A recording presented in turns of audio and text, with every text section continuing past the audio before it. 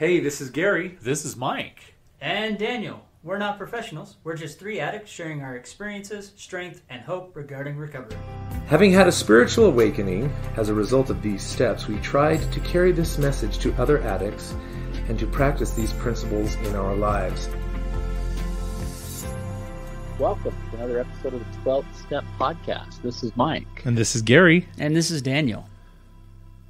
It is good to be together, although I will say that we're not actually together. Yep. Tonight we're seeing firsthand the ability of technology. We're on opposite ends of the country right now, and still having an opportunity to get together and podcast. What an amazing thing! This is the great experiment. Yes, it is. I can't wait to see how Mike can take cues from us without seeing us. Yeah, it'll be interesting.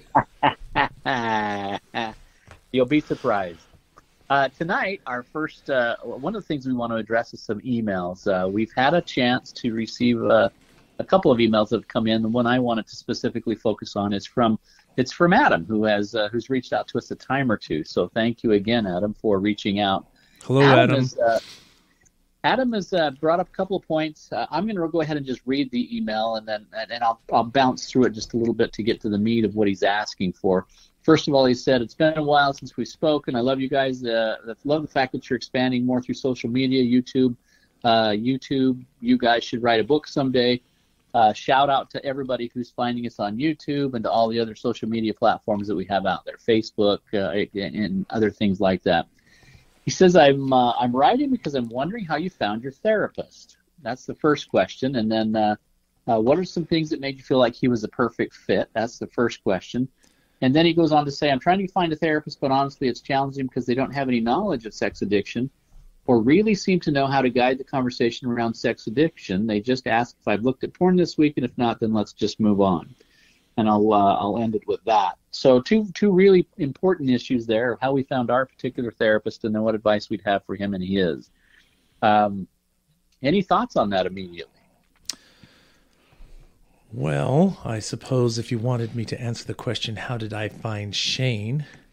I don't know. I mean, my answer to that question is easy. Gary. Yeah, and then Mike, I know that you've known him for a while outside of therapy stuff, but let's see, I was in the hospital and I had a therapist, a whole group of therapists and things like that. And I was working with a guy when I came out and was doing some outpatient stuff.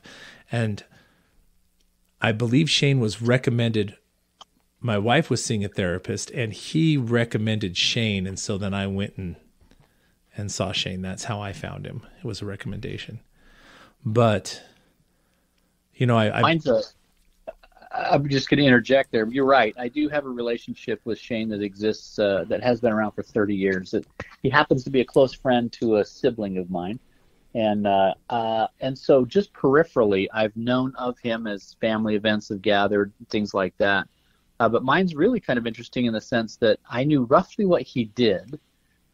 He shared very early on in his professional career. I remember multiple conversations about the fact that he was working in inpatient therapy in, I'm trying to think of the words he specifically used. It wasn't addiction. It was sexual predators. This was a lockdown facility of sexual youth, as I recall, and he was an inpatient counselor at that facility, and so I just knew that he was out there. I don't know that I ever knew that he had left that facility. And so when my world was kind of collapsing around me and things were falling apart and I didn't know who to call. I'm very much like Adam in the sense of who in the world who do I call? How do I get help? And I had that thought. I literally just had that thought of, hey, I know that he's in this space. Maybe he could point me to somebody. And that's when I reached out to him by email. So that's how I got connected with him. Nice. I didn't mean to cut you off there, Gary. I'm sorry. No, you're good. Like I said, you're just going to be a master at seeing all these cues. Yes. I mean, as far as the second question, you know, did we go to therapy before? I mean, I definitely did. I saw multiple therapists prior to that. to try to help with this. And, I found similar results, like he's talking about, where they just asked, did you look at it? It was a yes or no. And if I did, it's like, well, let's try a couple things. And then it was very brief. It wasn't really the focus, which is one of the things that I really appreciated when I went in and met with Shane, is every question, everything around what he was doing was focused on that particular thing. So going to see a CSAT trained therapist is very important. Now, in the beginning, Shane really didn't have those credentials. Yeah, he had a lot of work with offenders and sex addiction, and he had some specific training, and actually he was recommended to me as one of the best in the area.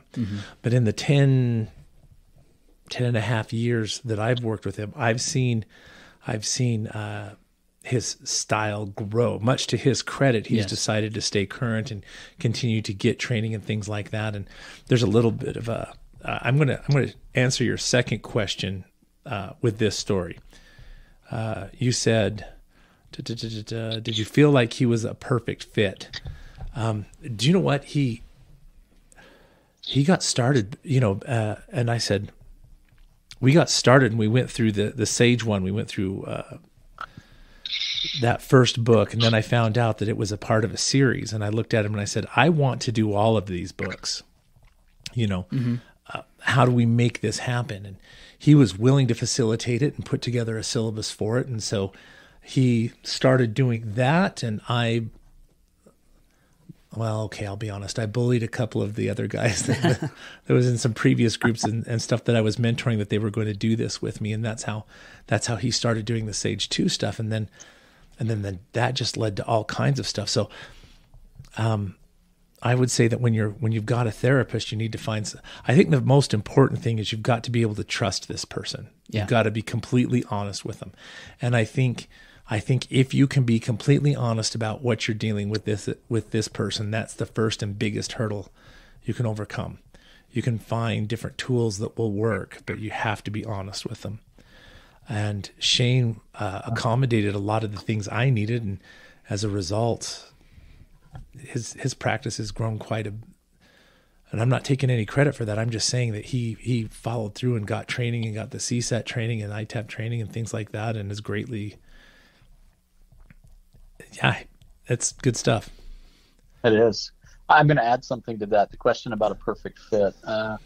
Though I've known Shane for 30 plus years, that relationship very intermittently. When I first walked into his office, I don't know that I considered him a perfect fit. No. And I want to be clear about that. That the difficult part about this disease is that you need a therapist who's going to be strong and bold enough to help you move the needle. And quite honestly, we're pretty good as addicts at navigating around difficult things. And so to say that he was a perfect fit, even with that 30-year plus relationship, he said some things that were painful and that were hard for me to take. And the question was always, would Mike come back after the things that I've said to him? And so I don't think I would identify my early on conversations with Shane as being perfect. What I would say is that we grew into a perfect situation. Agreed. We grew into a perfect relationship. There's a kind of working relationship there. And I coined the phrase. I looked at him one day in a group session. I said, "You're the perfect blend of a gentle healer and a sadistic bastard." and I think, and I meant it as a compliment, but I think that the therapist also has to be willing to push you and know when to push you and challenge you. Yeah. So you are going to have uncomfortable conversations, and they need to be. There has to be some hard conversations, because you got to deal with some hard truths. Well, yeah, and especially in my situation, if it's kind of like I find this even in my relationship with my kids. So if you kind of allow them to push the boundaries and skirt away from the subject, they will, and they'll keep doing that over and over and over. And addicts are slippery. Yeah, and we are. And so that is the one thing that I did appreciate about Shane, is he wouldn't allow me to skirt that or slip past that. He would like hone in on that. He may let me run a little bit, But then he's like, nope, we got to circle back. We're not getting away from this. We got to focus in on this. So you definitely need someone to push when you need to be pushed, but at the same time be gentle and loving in those moments when you need to. One thing, before we jumped online, I looked up a couple places. You can look up CSAT trained therapists on ITAP, which is actually spelled ITAP.com. You can look up any CSAT certified sex addiction therapist in your area. There is another location where it's find-a-therapist.com. You just select CSAT as an option, and it again will allow you to find any CSAT therapist in your area. So if you are struggling to find someone that can help you, and that there are 2 resources right there that will help you, and then you'd have to narrow it down to see if they care, take your insurance or whatever. I also did a little bit of research before we got on, and I found a couple resources too. In the back of the Recovery Zone books, they have all kinds of great information. One of them that looks particularly good is called sexhelp.com, SEXHELP.com. And it looks like that there's all kinds of resources on there to help ascertain if you are an addict or if you are the partner of a sex addict, or how to identify problems with your children or teens. There's a whole section for frequently asked questions, and then tools to help you find a therapist. So there are definitely resources out there to help you find a therapist. And if you're working with a therapist right now that you trust and can work with, you can get some of this. You can, like what I did, you can get the material and say, hey, can you work with me through this? That's also an option. Yeah. I think there's a couple of things that are coming out of this conversation that are relevant. Finding somebody who is trained in this particular specialty is critical. And here's why. I think you hit it right on the head, Adam, and that is that, to have a therapist simply say, hey, have you looked at porn today? No. If the answer to that's no, well, then obviously we're moving in the right direction and move on. The fact of the matter is that, as we've talked about in some of our other episodes, and clearly as Patrick Carnes has pointed out, that this is a disease of escape. So simply because you haven't looked at pornography doesn't mean that the universe of sexual addiction that you may have experienced or may be experiencing is gone away. That's just not it. That just simply isn't it. And so to have a counselor who is just glossing over those particular issues may not be helpful. So you're looking to find out the reasons of which you're trying to escape. What is it that's going on in your life that's forcing you? Because you have developed some habits, you have developed some methodologies to avoid things that are difficult, and so you need a counselor to unpack all of that. That's not something that you can just simply do on your own. And the outlet for each one of us to be a sex addict is the use of sex. It's a compulsive behavior that goes along with sex. And so the point being is that getting the help you need is critical, and it's not helpful to have somebody who isn't trained in this particular area. So unless they're willing, as Gary has pointed out, to go through the work with you, and wise enough to walk through that to say, yeah, this is deeper than maybe I first gave a thought to. And as I work through that with this individual, I can see that there's a whole lot more here, and these are the areas that we need to focus on. I can tell you right now, there are a lot of people walking the street who are sex addicts, but probably haven't looked at pornography in a long period of time. Mm-hmm. And so that barometer may not be accurate in your world. Yeah. It's important to find somebody who can unpack what is relevant in your world. Right. The idea of a dry drunk, right? That's right. That's exactly right.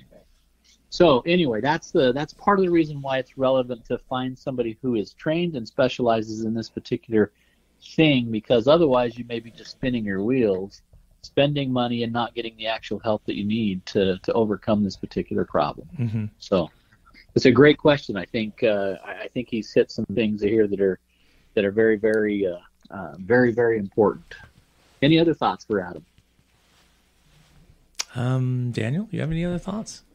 The moment I'm rereading through his email. Yeah, I was doing the same thing. To get some ideas. Do you know what you mentioned? You mentioned at the very end of your email, and I don't know if we shared this or not, that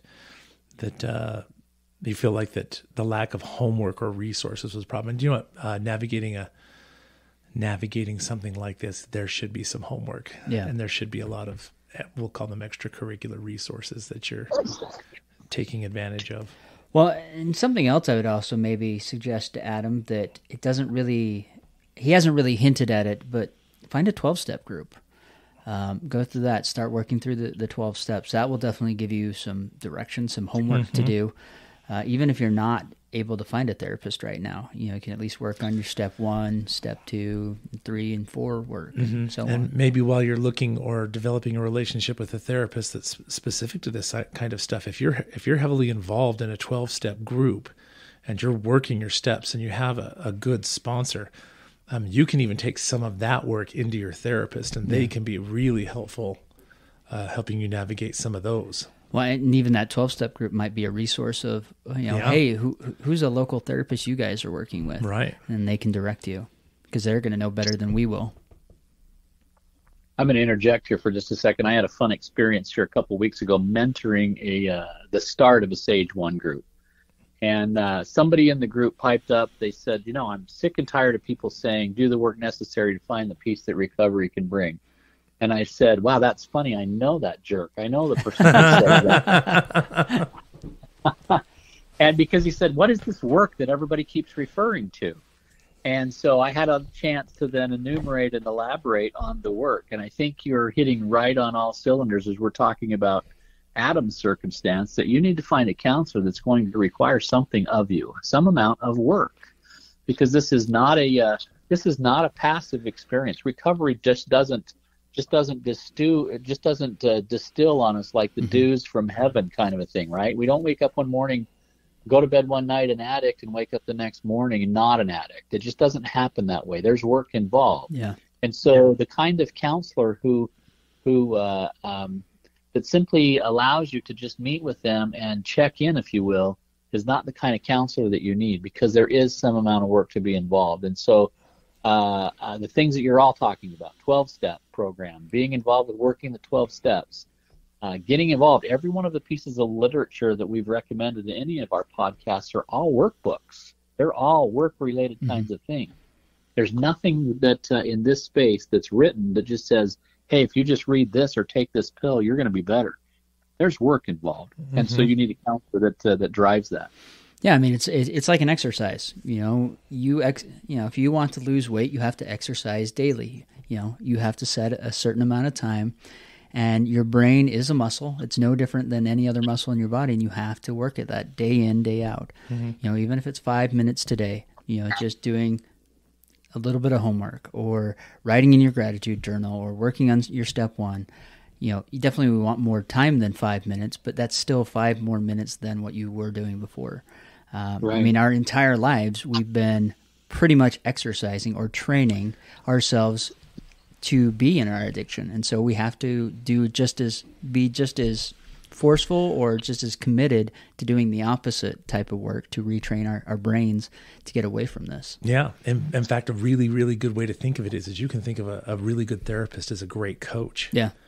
You can go have strategy sessions with your coach and you can talk the game and you can learn all kinds of stuff. But if you don't go out and actually practice and play the game, if you will, it's not going to, you'll learn a lot of theory and you'll get some stuff that might be helpful, but it's not going to materialize in your work life. Or you're training in the wrong way. Yeah. Which is causing more damage. That coach, that trainer will help you to do it the right way so that it's more efficient and more effective. I think that's good stuff. In fact, I think he at the end of Adam's email, and I'll just finish that. Most of the time, it doesn't seem like a structured conversation around my struggles or what I'm facing, but a random conversation with no insights, homework, or even resources. Yeah, I think that's again, it's critical to have somebody who's in your corner. And I would never bemoan anybody within the profession. I just simply wouldn't. Anybody who's working these particular things, but having somebody who understands your unique circumstance is really relevant. Yes. And that's just the way it is. And then finding somebody again who's willing to push you to levels that you yourself, just as you mentioned, a good coach, right? So anybody who's played sports, a good coach makes all the difference in the world, right? But they're demanding. They ask, they want some things from us. Yeah. And they're going to demand our very best and our very best effort. And one of the things I'd also advise Adam, and this is something that Shane constantly pushed with me. He's like, you're in the control seat when you're in here. It's not me, And so I would advise Adam to speak up and say, hey, this isn't working for me. This just routine check-in. I need some help, and I need to know if you're the person that can help me with this, that can give me more than what I'm getting. Yeah, don't forget, you hired them. Yeah. You're paying them to do a service for you. Yeah. I mean, they're an expert, but they're still technically your employee. Yes. I mean, you can't boss them around, but like you said, you've hired them to do a service for you, and you get to say and have some control in that. I mean, you're not. That was one of the key thing with Shane that he kept pushing with me, and because I just like, no, he's the expert. But once I got that concept that I get to drive the conversation, I get to drive the direction we're going in, things just dramatically shifted. Oh yeah, they love it. They love it actually when you start getting it. And yeah. Anyway, so that's one thing I would suggest to Adam. I would also, Adam, if it were me, I think one of the things I would recommend is that you shop to find the right, to find the right fit for you. This is, I often indicate that professional services are an awful lot like buying shoes, right? You shop and shop and shop. You find 4 or 5 different pairs of shoes that may work. You take them off the shelf. You have the salesperson bring them to you, and you try them on. And though they were beautiful on the shelf, you pull them on and think, man, that is just not it. That one is definitely not a fit. That's not going to work for me. And you put it back on the shelf like, gee, that's too bad because I really like that shoe, but it's not going to work. I think it's the same way in picking professional services like a therapist, right? I would go visit some of these therapists and find out exactly what their credentials are in this space and listen to them. Listen to them tell you what it is that they know about this particular area, and then and make a choice based on that. yeah. I don't think it's. Go ahead. I didn't mean to cut you off there. What was that? No, I was trying to cut you off. No, I was just going to say, it's also appropriate to say, have you helped people through this? What kind of success have they had? Yeah. And what kind of resources do you bring to the table? Yeah. Do you work with some 12-step organizations? Would you recommend that I participate in 12 steps, and where would you send me if I did? All of those sorts of questions are they should all be on the table. And do they have somebody else in their shop that specializes specifically in that? In Shane's particular circumstances, there are multiple counselors that work there, but only one who addresses this particular topic specifically. And I think that's relevant. I think that's important. That really is relevant stuff. I don't know that I'd be interested in talking to somebody who is a practitioner in every aspect of counseling. I just don't know that would be, in my circumstance, I don't know that would have been helpful for me.